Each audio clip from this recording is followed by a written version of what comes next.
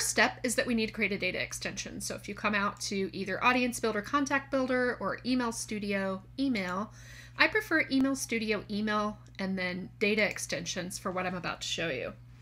So what we're going to do is we're going to create a folder within, which I did already create, and then we'll create the data extension. Choose a standard data extension, and let's give it a name of, I think it's extracted opens. We're going to use that naming quite a bit, so I'm going to save it to my clipboard. This data extension does not need to be sendable, although it could be, I guess, technically, but we're not going to make it sendable or testable. This is just for data. You can also select data retention options, which it's not a terrible idea to think about how many years you want to retain your information, weeks, months, etc. But for purposes of today, I'm going to go ahead and leave this off. Create all of the different fields. I'm going to do that really quickly and pause the video so you don't have to see it painfully. But we're going to create all of the necessary data extension fields that will receive information from the extract.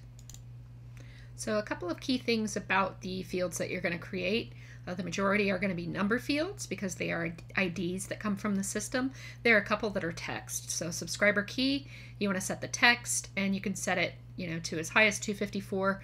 Make it appropriate to your account. So if you're, for example, connected to Sales or Service Cloud, then that might actually be 18 characters because it would be the contact key. Other things to call out is that you're going to want to set primary key for subscriber key, event date, and leave everything nullable with the exception of those two items that you're going to set as the primary key. It'll just keep things safe for you. You're also going to want to set event date as a date, and it looks like we've got, number, date, text, number, and then I gave recommendations inside the blog post that specified the field lengths. So we're in a good place here. Just going to hit create. And now that is created. So the next thing we're going to want to do is come over into Automation Studio so that we can prepare that extract. So if we come into Activities, Data Extract, and choose Create Activity, we are going to pull information. I'm just going to call that Extracted Opens once again. And Extracted Opens. We're going to put .zip here. Just do it. And then go ahead and hit Tracking Extract. Click Next. For account IDs, put an asterisk in there. Set the rolling range, especially the first time, to 90 days. And then uncheck a bunch of things. So we want the opens for this particular use case. We probably don't want to include test sends, but we do want to make sure we're going to include user agent information. And if you do not see this option, you simply need to make a request for it to support. You can select all the rest of this as the defaults. That's just fine. And then click Next. Okay, so now we have an extract. We're going to need a couple of file transfers, so we'll just create those really quickly now. The first file transfer is going to take the information that's been extracted and move it from the safe house. So let's just say extracted opens, move from the safe house.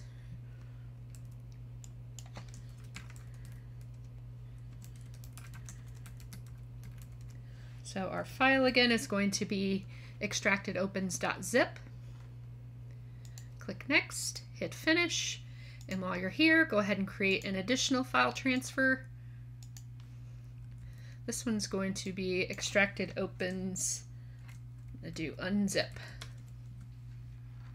And then this time we are managing a file. We're going to be unzipping it. So we're starting off with extractedopens.zip again, and we're going to choose the option to unzip a compressed file. Click Next, hit Finish, and then go ahead and go out to create your automation. So I'm just going to go to Overview, New Automation, drag in the schedule.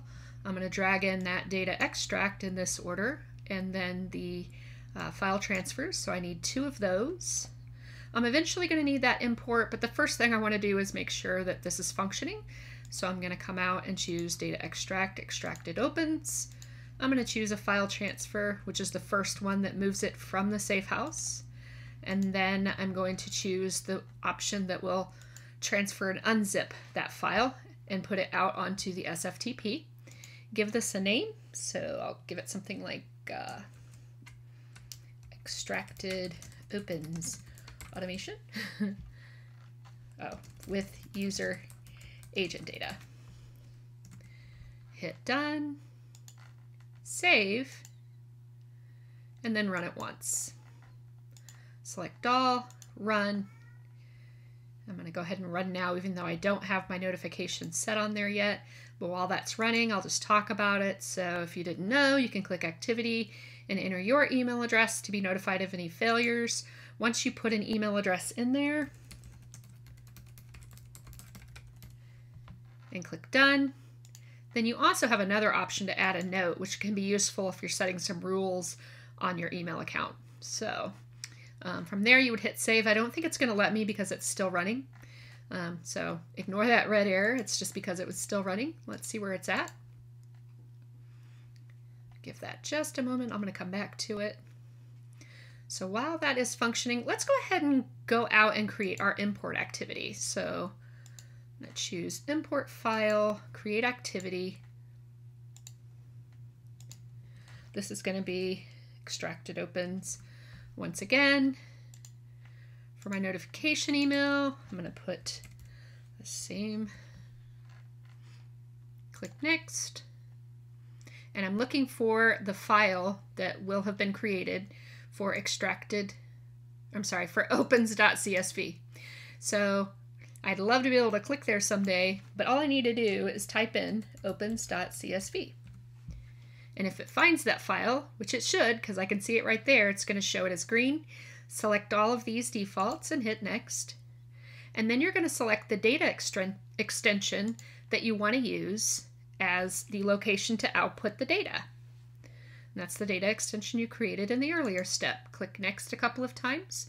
Choose add and update, and you can keep the map by header row because as you can see, it's going to find all of the things that it needs. Hit finish and go back to your automation. So that has completed, which we also can see because that file was sitting there. And then I'm going to pop in this import file, extracted opens, hit save, and add some notations. I'm not going to do all the typing here, but I just highly recommend that you would talk about that this is extracting opens with user agent data to Safehouse. Click done. Maybe move file from Safehouse to SFTP. And then unzip file on SFTP to create opens .csv. And then finally, import opens.csv to created data extension. So hit save, and if you were to run once and just go ahead and hit that import file to click run, and give that just a moment.